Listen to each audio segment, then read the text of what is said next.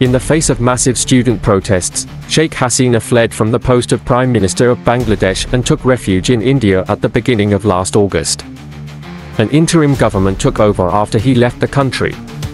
Nobel laureate economist Professor Dr. The interim government led by Muhammad Yunus has undertaken reforms in key sectors of the country. In such a situation, the chief advisor, General Waqar-uz-Zaman, the Chief of Army Staff of Bangladesh, has expressed strong support to this government of Yunus. He said he would support the government no matter what.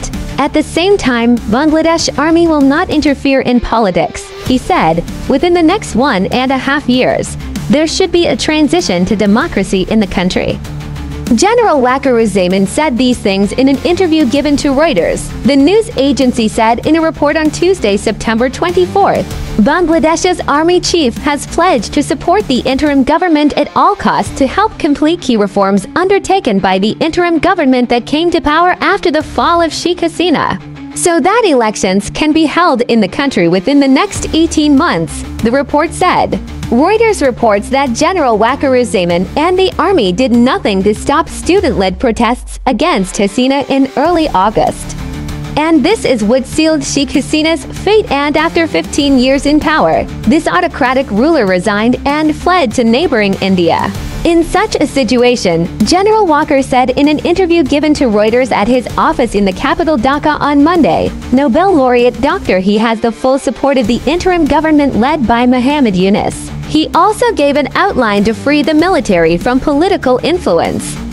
General Waqar-uz-Zaman said, I will stand by him, Dr. Muhammad Yunus, no matter what, so that he can complete his mission. The pioneer of the global microcredit movement, Yunus has promised necessary reforms in the judiciary, police, and financial institutions to pave the way for a free and fair election in the country of 170 million people. General Waqar-uz-Zaman took over as army chief a few weeks before Hasina's ouster. He said, after the reforms, the transition to democracy should be done within a year to 1.5 years. However, he also emphasized the need for patience at this time. If you ask me, I would say we should enter the democratic process within this time frame, he said. But Bangladesh's two main political parties, Hasina's Awami League and her arch-rival Bangladesh Nationalist Party, have both called for elections within 3 months of the interim government taking power last August, according to Reuters.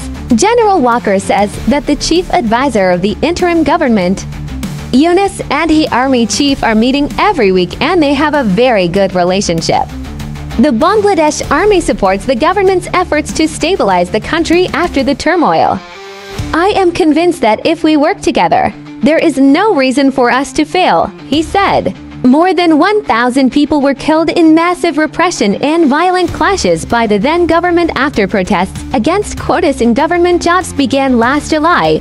Eventually, this movement turned into a widespread anti-government uprising, the bloodiest movement in the history of independent Bangladesh. Peace has returned to the bustling streets of Dhaka, the densely populated metropolis at the center of mass uprisings and insurgencies. But parts of the civil service are still not functioning properly after the dramatic fall of Hasina's administration. About 190,000 members of the Bangladeshi police are still in disarray. In this situation, the army is working along with taking various steps to fulfill the responsibility of law and order across the country.